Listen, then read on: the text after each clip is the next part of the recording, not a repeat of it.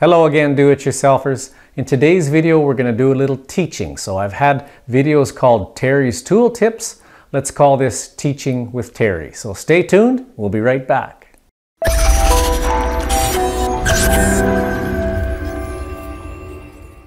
So thanks for staying with us. In this video, we're going to talk about volts, amps, and watts and how they relate to each other. Now I'm going to do a little video clip for you where I demonstrate this and compare it to a garden hose with pressure and flow and quantity, and compare that to volts, amps, and watts in electricity. And then when we're done with that, we're going to come back in here and we're going to do a little practical testing on some electrical appliances. We've got a heater and a blow dryer and a light to check out. So what we'll do is go out there and show you the garden hose analogy or scenario, and then we'll come back in here and get started with the electrical. What we're going to do is we're going to compare the water system in your home to the electrical system in your home. Now it's easy to do, to visualize with water, because you can see water flow. You can't see electrons inside the wires flowing. So let's go through the parallels here. We've got the main breaker on in the house. We've got the main water valve on in the house. That goes through a meter so that you can be charged for what you use. Now, throughout the home, the power is distributed over to the distribution panel. And in this case, that's where the branch circuits are. We're going to call this the branch circuit breaker, a 15 or 20 amp breaker. Then, of course, off it goes through cables or wires or this hose throughout your home. Now, right now, with this breaker in the off position, or this valve off, you see you go to this light switch. We'll call that a light switch, and we'll call this your light fixture, okay? Turn on the switch, nothing comes out, breaker's off.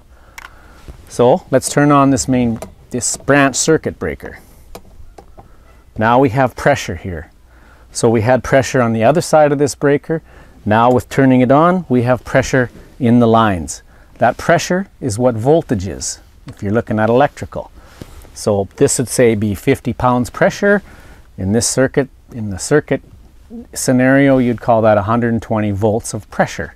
That's what'll drive water through the hose. Or 120 volts will drive electricity or amps through your wires. So we've turned on the breaker now. The only difference between a water valve like this and a breaker is that if this was on and there was no resistance to flow, that water valve would shut off, knowing you got a problem. So if this hose ruptured and was just flowing full bore to the ground, then that water valve would shut off if it was a breaker. They do make water valves like that now, smart valves that'll shut off if there's a leak in your home, but that's another topic. So the differences between that breaker, a breaker in electrical, and this valve is this will not trip. So I think you got the point there. So now we have 120 volts or 50 pounds pressure right up to this switch on the wall. Now you turn on that switch and you've got just a say a 4-watt LED bulb in your fixture lamp. Turn on the switch. Got just a little bit of flow going on here. So now you've just got a few electrons or a few amps flowing past that switch and through the light bulb, because that light is what's causing the resistance. There's a lot of resistance there to electrical flow, so you're not getting a whole lot of watts. Watts is the water that's going to fill your bucket. That's what you're going to pay for. Shut off that switch. Let's change that fixture out, or change the lamp out to, say, a 60-watt incandescent bulb. Turn on the switch. As you can see, you're using a lot more electricity. You're using a lot more amps, or you're using a lot more gallons per minute now with less resistance here, higher wattage bulbs. So you're going to use more watt hours. Turn on that, put a 100-watt bulb in here, and you're going to use a lot of watts, and you're going to fill that bucket quicker. So you're going to have more watt hours used, more gallons used. It's going to cost you more money. So that gives you an idea of the flow.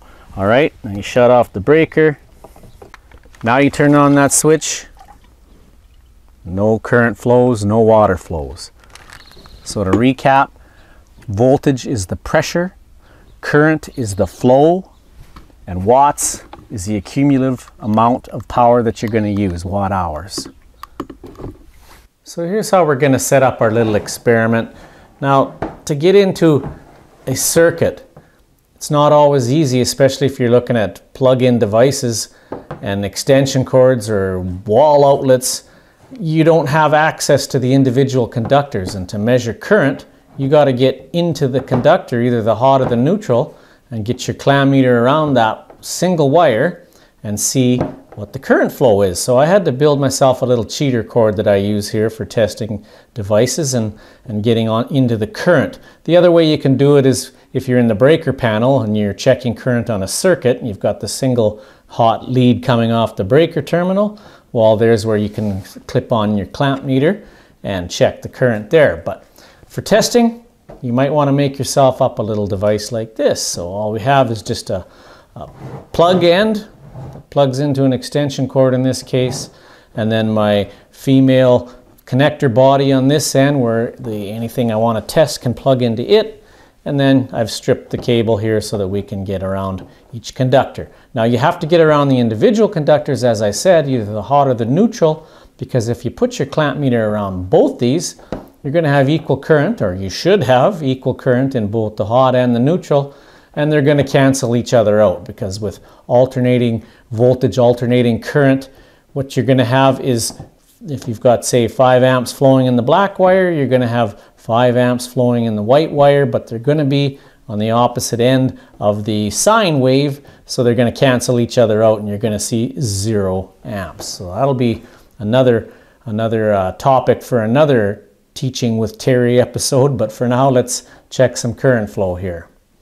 So first off, we're going to have to check our voltage. So our supply voltage, I'm going to unplug this light here for now, and to check our supply voltage so we know what our multiplier is going to be,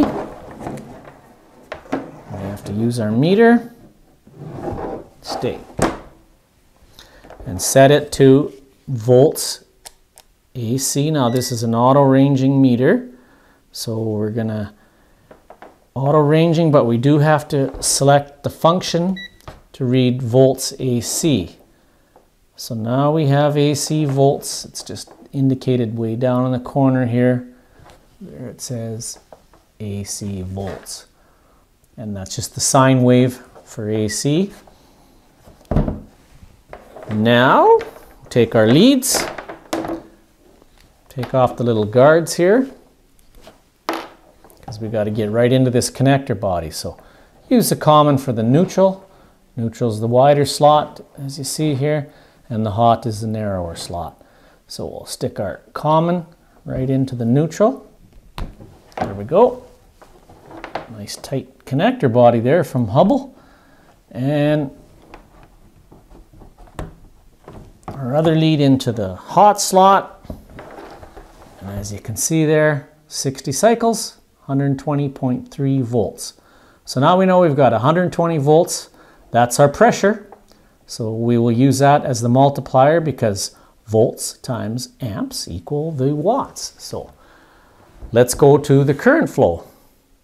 Okay, I've plugged in my LED light bar here that I'm using for some studio lighting.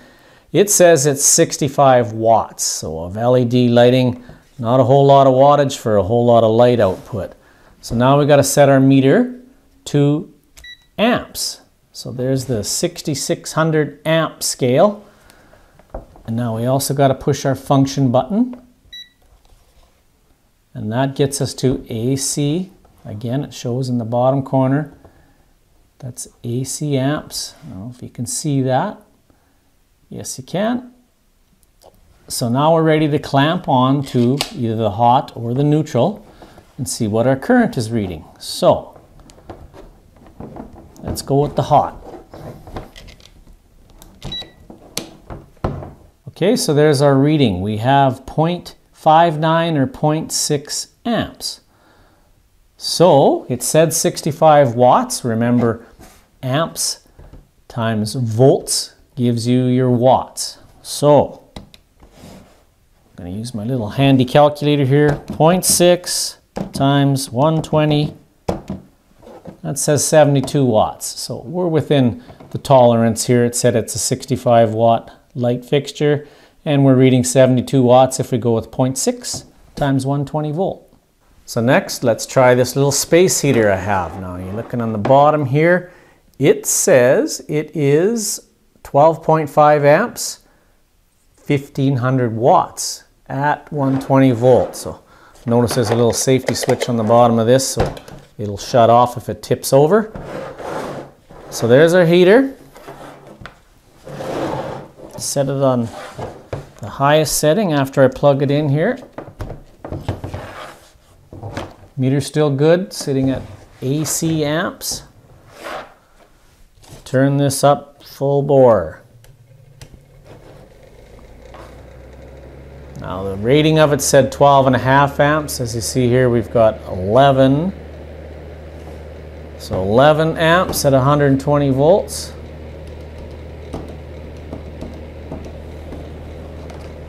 1320 watts, so a little bit under what it's rated at, 1500 watts. That's a maximum, I guess, so we've got a little bit of a difference in the rating and the actual power being used here of 1320 watts, and it's rated at 1500. So next up, we'll test this hair dryer, blow dryer. So it says it's rated at 1875 watts. So again, if you know the watts, it did not list the amps that it should draw. So let's check this out. If you've got volts times amps equals watts, then watts divided by volts should give you your amps. So let's go 1875 watts divided by 120 volts. We should expect to see over 15 amps of current on this. So let's test out that theory. All plugged in, meters on the right scale. Oh, good time to test our ground fault plug on this dryer. It was tripped.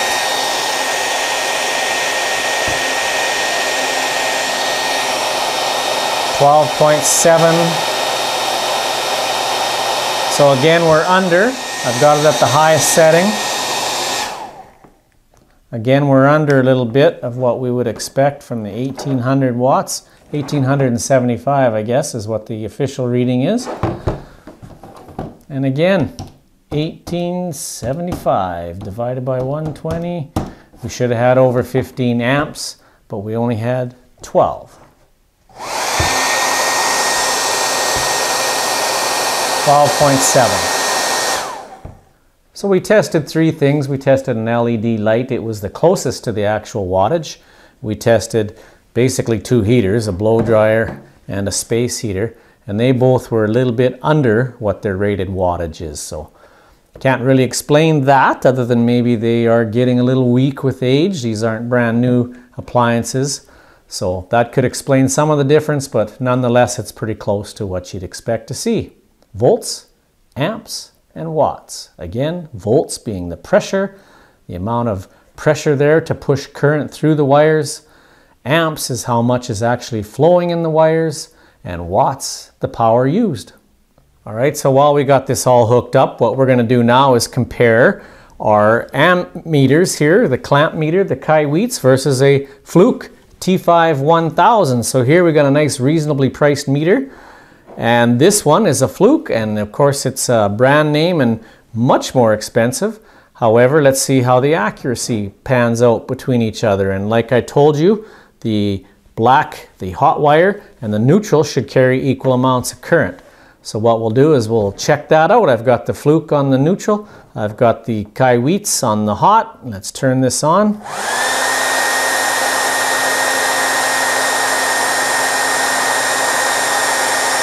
.1 on the Fluke and 13.3 on the Kilowatts. So very close to the same readings. So both I assume would be accurate. Let's switch them and see if the hot and neutral are equal and each meter still reads the same. See if the Fluke now reads the 13.3 and the Kilowatts is a little lower on the other neutral conductor as opposed to the hot. So check again. Yeah, 13.3 and 13.1. let's swap those.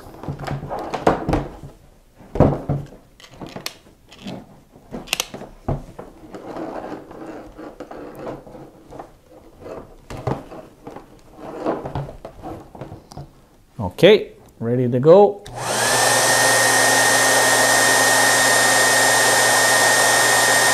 Pretty much the same readings now, just on the different meters. So you know these meters are accurate within very small percentage, and the Kilowatts performs just as well as the Fluke T5 1000, I would have to say.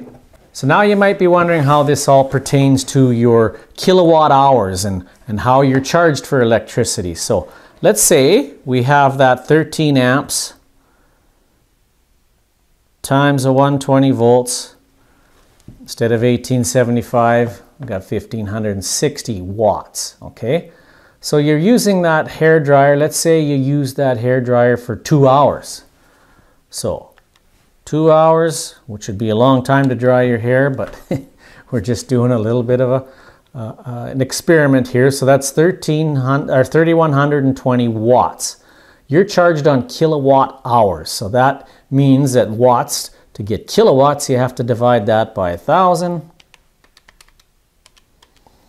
Now you've got 3.12 kilowatts. So watt hours means how many watts you're using for how many hours, or kilowatt hours. So again, say you were using that dryer for 2 hours, a long time. So that's 3.12 kilowatt hours. So if your electricity rate is, let's take a number, pick a number, 25 cents. So multiply that by 25 cents. And running that dryer for 2 hours would have cost you 78 cents at 25 cents per kilowatt hour. So there you go. You can see how that can add up with all your appliances in the house, and that's how your bill can get up in the dollars or hundreds of dollars. And of course, that's half the fixed cost, but you can always see on your bill what your actual usage was and what your fixed costs are. Okay, so as any good teacher should do, we're going to go to the grease board, or in my day it was the blackboard or the chalkboard, and we'll talk about some of the terminology and some of the formulas that we talked about. So we got power is watts, current is amps, potential difference is voltage. That's what they sometimes refer to voltage as, is the potential difference. So volts, potential difference, current, amps, power is watts. Watts is equal to volts times your amps. And when you look at that, and if you draw it like this in a triangle all the time, then you can see that if you're looking for amps, you have to go watts divided by volts. If you're looking for volts, you take your watts and divide them by the amps. So like I say, draw that in a triangle like that, and you can always remember this little kind of a pie chart. Like I said, you're looking for volts, take your watts over your amps. You're looking for amps, take your watts over your volts, and if you need watts, volts times amps. And the other thing we talked about is watts and kilowatts, of course. So 1,000 watts is 1 kilowatt, or 1 kilowatt equals 1,000 watts. And kilowatt hours is how many kilowatts did you use for how many hours. So how many watts or kilowatts per how many hours is how many kilowatt hours. So thanks for watching this episode of Teaching with Terry. I hope that you enjoyed it and that you learned something from it.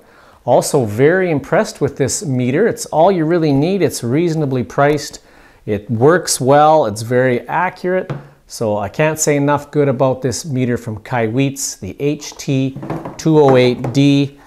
Came with everything you've seen in the video, the test leads, the clam meter portion.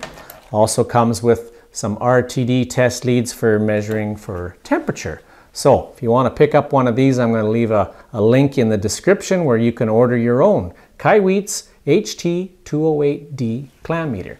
So thanks again for watching. Terry Peterman, the Internet Electrician. Please like this video if you liked it. Subscribe to my channel. Don't forget to click that bell so you'll know when I release a new video. Until next time, Terry Peterman, the Internet Electrician.